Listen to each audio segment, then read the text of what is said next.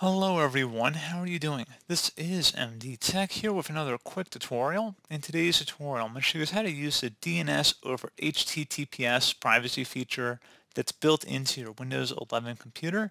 So DNS over HTTPS, abbreviated DOH, is a privacy feature that's built into Windows. So if you want to switch between fully encrypted and unencrypted network types, I'm going to show you guys how to go about using that feature.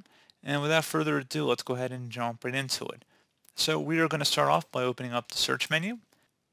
Type in settings. Best match, come back with settings. Go ahead and open that up. Select network and internet on the left side. And then select your internet connection type over here on the right. Should be near the top. It'll either say Wi-Fi or Ethernet. So go ahead and open that up.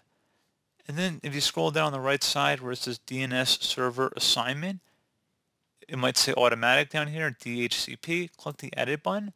You click inside the drop down, and then if you set it to manual, and then if you selected turning on either IPv4 or IPv6, you have additional options down here to set a preferred DNS as well as encryption type 2. So let's say we're doing the preferred DNS of Google, which I believe is 8.8.8.8, for example.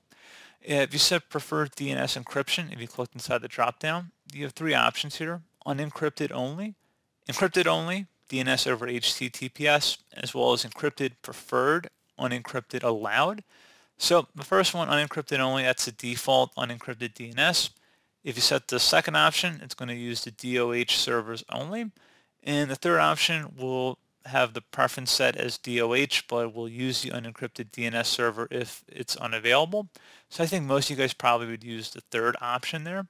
So I just came up with Google as a preferred DNS. There's plenty of other DNS servers here as well. And I believe the alternate DNS server for Google is 8.8.4.4. Just going off of memory there. But anyway, that's pretty straightforward on how you would set that. And then you would select save to save the change. And that's about it, guys. So pretty straightforward process. Do hope that I was able to help you out, and I do look forward to catching you all in the next tutorial. Goodbye.